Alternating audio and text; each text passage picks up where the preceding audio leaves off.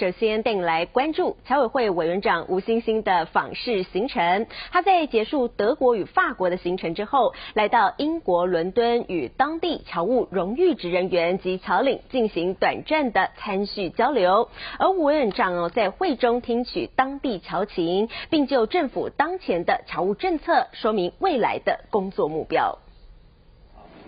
侨委会委员长吴新兴一到场就受到在场人士的热情欢迎。吴委员长在结束德国与法国的行程后，来到伦敦做短暂停留，借机与当地侨务荣誉职人员及侨领进行餐叙。用餐期间，吴委员长致辞期许侨胞即使身在海外，也要与中华民国政府密切互动，做台湾外交的坚强后盾。委员长也提到，台北被选为全世界最适合居住的城市之一，未来将面临更多的挑战，需要全民一起同心协力。我很高兴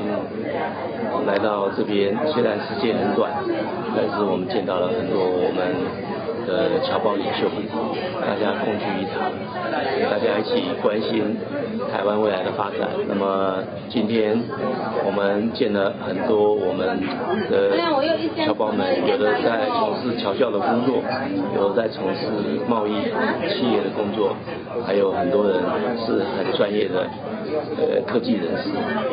我想英国的侨胞们长久以来都很支持台湾，支持中华民国政府。由于英国是全世界历史久远的自由民主国家，希望台湾未来也可以朝着这个目标迈进。餐叙期间，旅英侨领与荣誉职人员纷纷向委员长敬酒致意，同时报告英国侨团的活动，期待委员长下回能有更多的时间来英国访问。台湾宏观电视普麦克，英国伦敦采访报道。